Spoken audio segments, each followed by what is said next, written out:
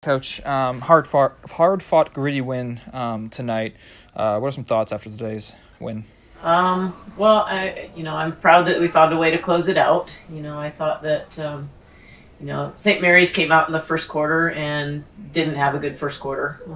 And I think that our team kind of thought that that's who St. Mary's was. But that's not who St. Mary's is. They had a bad quarter, and then they came out and responded and played three very good quarters. And we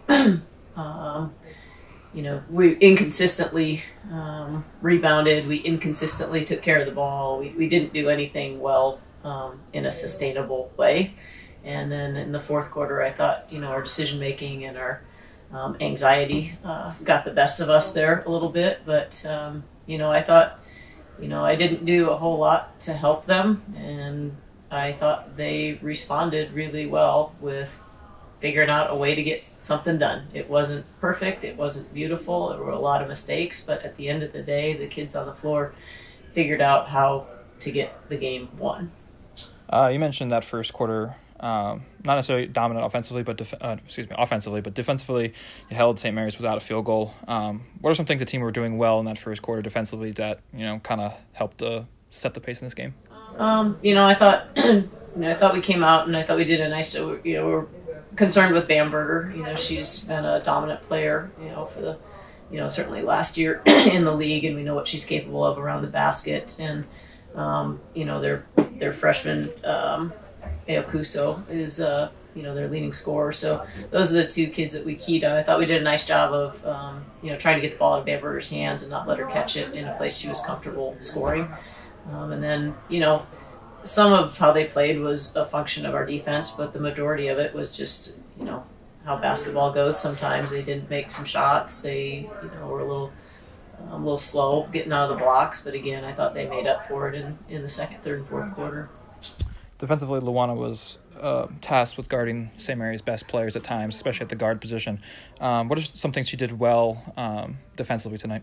I thought for the most part of the game, she did a nice job of, again, not letting her catch it in the spots that she's really comfortable scoring. They like to isolate her in the free throw area. They like to, we thought they would probably attack Lou with post up with her because she's a little bit smaller. And, they did a little bit of that, but I thought for the most part, I thought Lou got a little fatigued in the fourth quarter, and so did Deb, and we didn't have a lot of help on our screens when she was using ball screens and getting downhill. But for the most part, she made her take, contested shots, and then, was just good at harassing the ball. Lou's a tough competitor.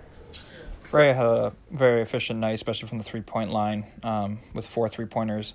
What are some things that either she was doing or the team was doing to find a way to get her open? Freya's.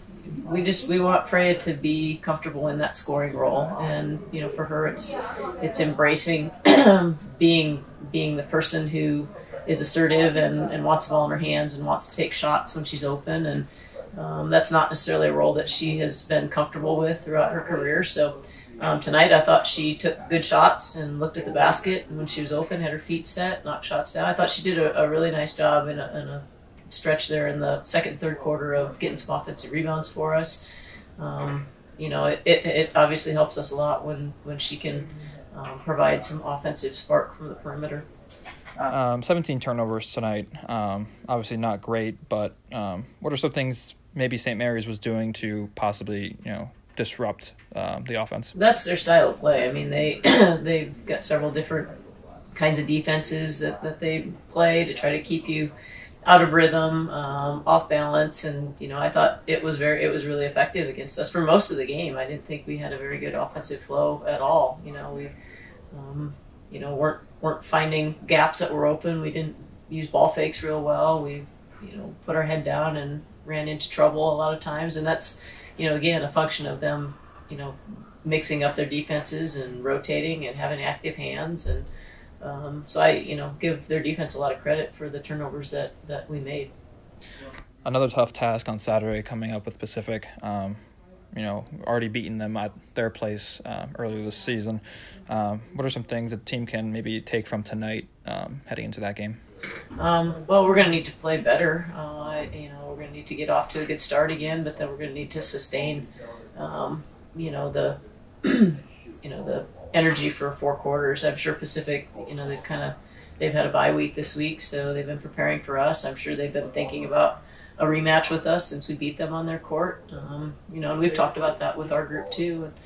And for us, it's being ready to play on the second night. That's not always been a strength of ours with such a short rotation and Lorena kind of still out. We need to get rest tomorrow, but we also need to do enough that we feel prepared and feel confident with our scout going into Saturday. So, I think our kids will be ready to play. I think we'll be tough, and we need to, we're an ugly team. We play ugly, and, we kind of need to embrace who we are and fight through that and find ways to win despite some of the mistakes that we make. And when we do that, we've had some good success.